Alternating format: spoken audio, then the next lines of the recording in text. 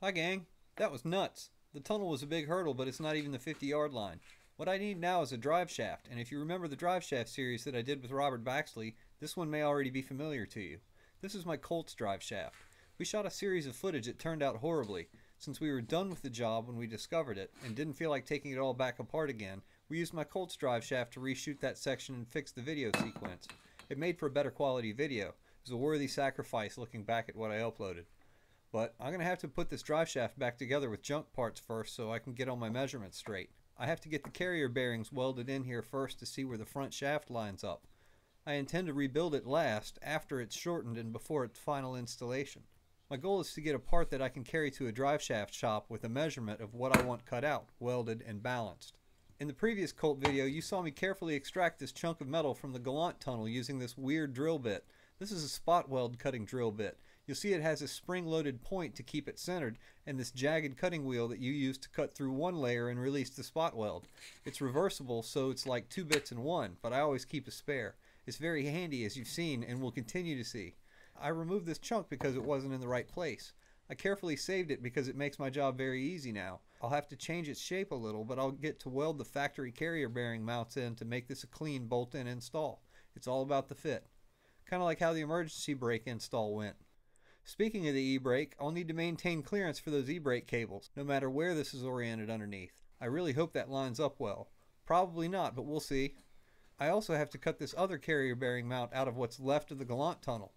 There are some filthy sections on the Colt that I'm not looking forward to cleaning, and only a few steps left to get these carrier bearings installed, so I'm going to get to work.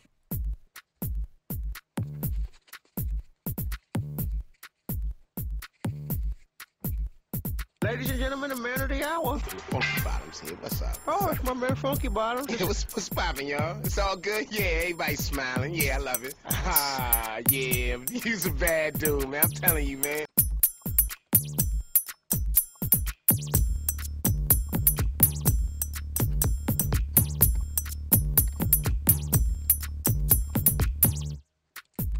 Word. Oh, your man. Funky Bottoms. Funky Bottoms. When it comes to the underground, I got him. I'm still here like always. You know, I work hard, man. I'm a hard-working man. You know, I work hard, and it's rough, but I make it happen. I'm telling you, man. Listen. Yo, but this, I'm telling you, I got some new joints. Woo, it's banging, baby. Oh, yeah? Listen, man. Ow, that was my foot. That was a mistake. I'm telling you, this new thing I got right here, it's a killer. It's a killer. We doing the video shoot today. All right. You know it's gonna be women. It's like that? It's like that, baby. Listen, I'm Funky Bottoms. I'm off the bus now, man. I got a lot of things cranking, man. I got some paper behind me, man. It's going down. I've been in this game for years, man. Nobody gonna try to play me, man. Listen, this is Funky Bottoms right here.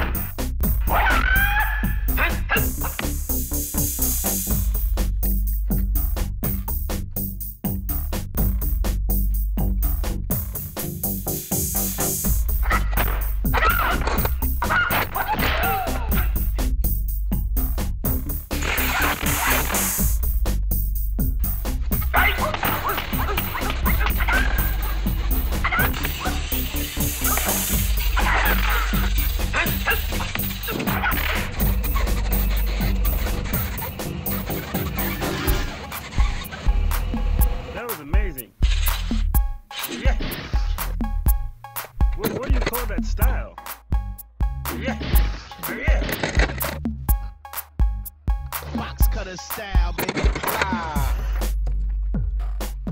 Stick your hand is dirt. That's my style.